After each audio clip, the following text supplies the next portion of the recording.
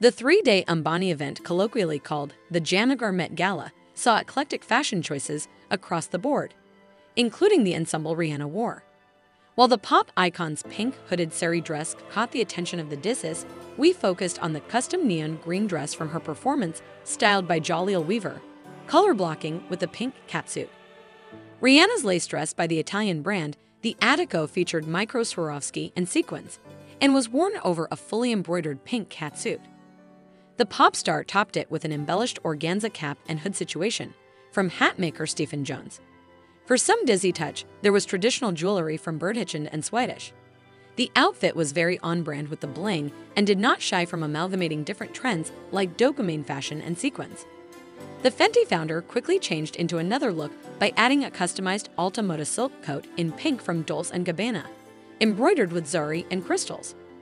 Rihanna's look takes on the very popular naked dress trend, followed by Kylie Jenner, and elevates it by incorporating various accents like lace and the juxtaposition of neon hues. However, at the crux of her looks lay an ode to Indian craftsmanship and artisans. With the world finally acknowledging the contribution of Indian artisans towards fashion, Rihanna's look acts as a gentle reminder